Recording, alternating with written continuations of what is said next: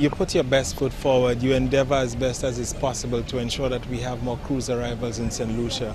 And there's always some fool to engage in an incident of this nature.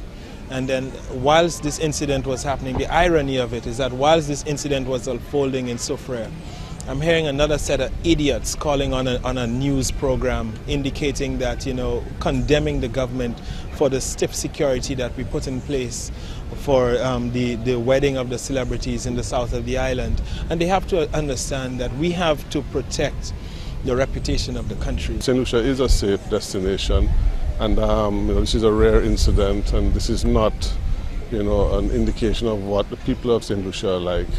But I mean, when things happen like that, it affects all of us, and this is such an important industry for us that we need to respond, and this is why we have taken it at a very serious level, at the highest level. And I know the minister has been in touch with the Prime Minister, and so we're not taking this thing lightly.